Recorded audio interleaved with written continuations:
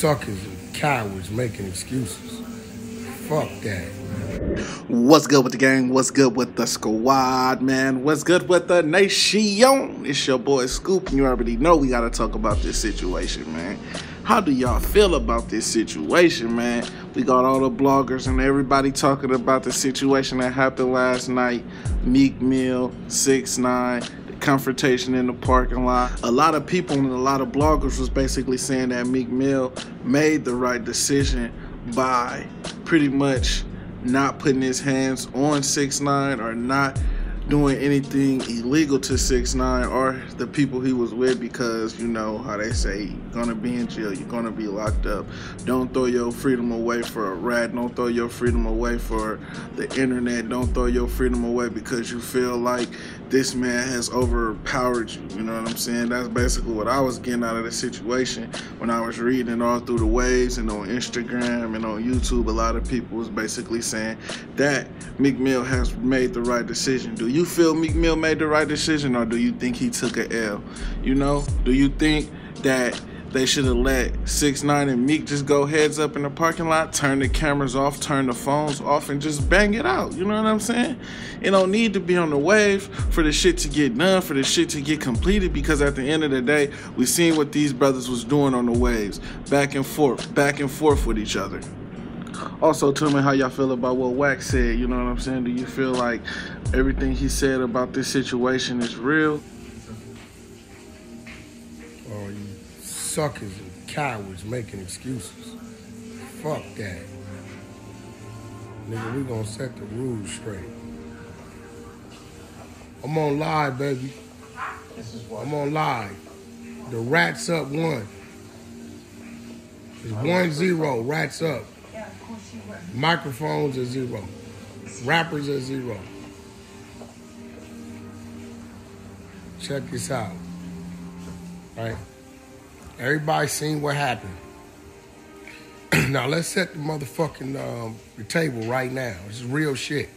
Cause I'm tired of motherfuckers like selective politicking. You want to change the channel when you want to change the channel. Nah, nigga. Nah. All you niggas, your lyrics, where you carry yourself, you pop that shit when the ball in your court. But nigga, when it's go time, niggas go time. All y'all out there who done walked them yards with me, all y'all out there that done walked them yards, you understand where we come from? You understand that we accept the fact that we finna go out on this yard where it's 5 gun towers that say no warning shots, and it's 500-600 inmates who gonna be trying to blast you and hit you with battery packs, and we still make the decision that based upon what the situation is time to get down, it's time to get down. Check this out. I watched niggas chase down Safari, a non-affiliate, very humble individual. That shit pissed me off. I watched niggas chase Safari down. You Black Lives Matter niggas, another black man. Safari don't bang. He ain't did nothing to nobody. He ain't did no diss, so he ain't did shit. But I watch niggas. So evidently, it's some type of animosity between these two. And if not, I feel it's all staged. Some of it is true, some of it is not, or it's just all bullshit. Now this little dude, the little rat dude, y'all know what I'm talking about. He minding his business, whatever the fuck he doing. And the rapper addresses him.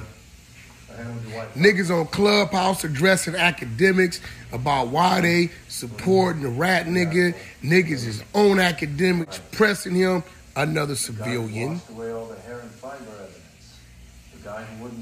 Talking real greasy. You know what I'm saying? Fuck throwing your life away for a rat that's trying to clout chase, or you know what I'm saying, stand 10 toes when a motherfucker trying to run up on you doing your motherfucking thing and then they try to intervene. You know what I'm saying? Do you handle your business as a man and knock his ass out and handle yourself, or do you just get away from the scene, you know what I'm saying, not say shit, and you know what I'm saying, leave it alone? You know what I'm saying? Because you already know motherfuckers is saying 6ix9ine is clout chasing. He running down on anybody, you know what I'm saying? He trying to put motherfuckers in jail for this shit. Or he trying to put motherfuckers behind bars because he know if anybody fuck with him, this is going to be the probable cause of them going to jail, I guess. Or that's just how they feel about it because he's a pure cult rat. But yeah, man, tell me how y'all feel about what Wack said, man.